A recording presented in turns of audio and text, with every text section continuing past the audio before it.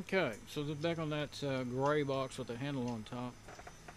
This is what it's doing. It has Fedora, some older version of Fedora on it.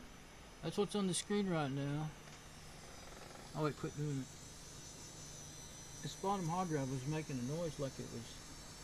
Yeah, it says error, error, error. Media error.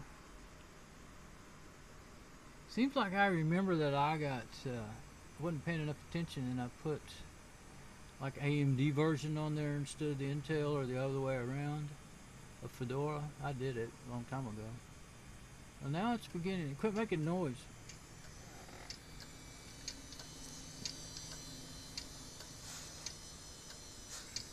I can tell by feeling of them that the bottom one's the one making the noise. And there in the boot, it shows 40 gigabyte hard drive, but it didn't show the other one that I could see. It went by kind of fast.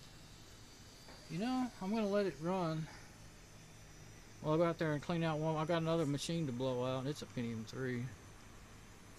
I could see that on the front of it, but I didn't know what this one was. It might have been a custom build. It's one of those cases. It's a lot like, what you'd buy to build your own PC. I was gonna look and see. I think it may have a nice brand of motherboard on it.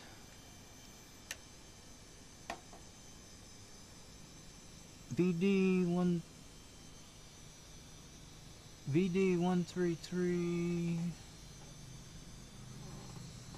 Cannot see the brand. It's kind of hard to match those.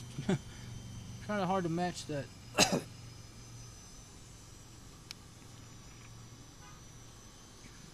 My light started working on my magnifying glass out there in the garage. It quit working for about a year or more. So they just left it sitting out here and it started working again.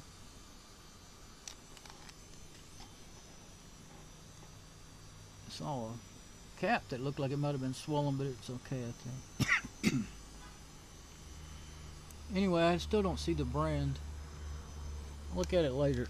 Fiddling around too long. Oh, it's getting down to booting the operating system now. Yeah, I can always fiddle around long enough to figure something out or break it or do something with it. Welcome to Fedora. Press I to enter interactive startup. Starting UDEV. Never did see. I was wondering if maybe it was checking the hard drive, running F-disk. F-disk? Yeah, I think that's called.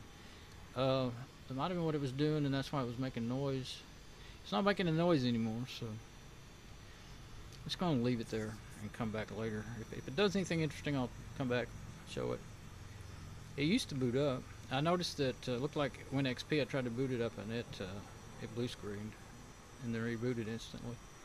No surprise there. But anyway, I need to quit fooling around.